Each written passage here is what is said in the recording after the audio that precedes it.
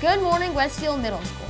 Today is Tuesday, August 29th, and here are your announcements. Did you know that there's enough DNA in an average person's body to stretch from the sun to Pluto and back 17 times? So I can go to Pluto? Not exactly. Registration for the Washington, D.C. trip is open. If you'd like to donate your eclipse glasses to the kids of South America, there is a box outside room Westfield 4 and East 305. Donations are being collected until tomorrow. And now to Caitlin. Congratulations to the boys cross country team who won the Northview Hustle on Saturday. They beat 4 other teams for the victory. Way to go, guys. 7th and 8th grade volleyball teams have a home game tonight against Brownsburg East Middle School.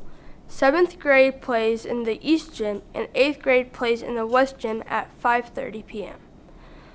Fall Cadet Color Guard is coming to Westfield Middle School.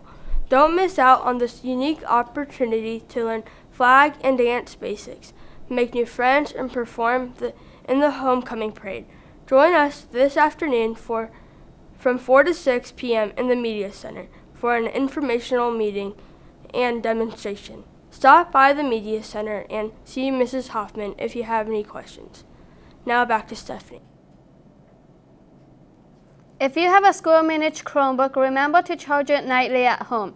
Everyone, if you have problems with charging any device, please make sure the charger is plugged into a working outlet.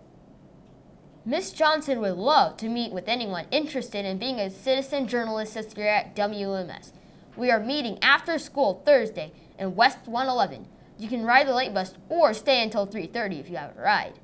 And that's all for today. And as always, it's a great day to be a Shamrock.